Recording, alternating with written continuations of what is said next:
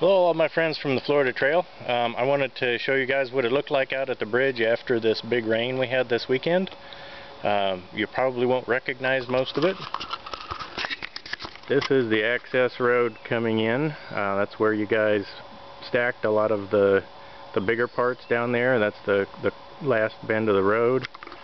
This is about a little bit over knee deep, and as you can maybe see, the water is actually flowing like a river and not flowing into the river, because this is now a new part of the river, at least until the water goes down. And this is the area where we ate our lunch, and it's about knee deep here. And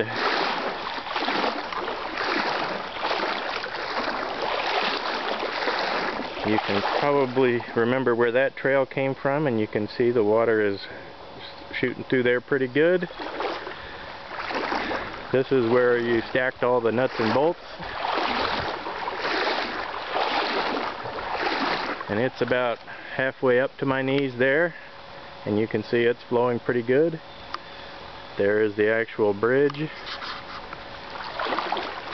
can see the lower cross pieces are about an inch underwater, but the bridge is doing fine. Now you can see why we wanted to elevate the bridge as much as we did. We probably would have been better off doing another 6 inches or a foot, but this will work. It looks good. You guys did a great job. Thank you very much.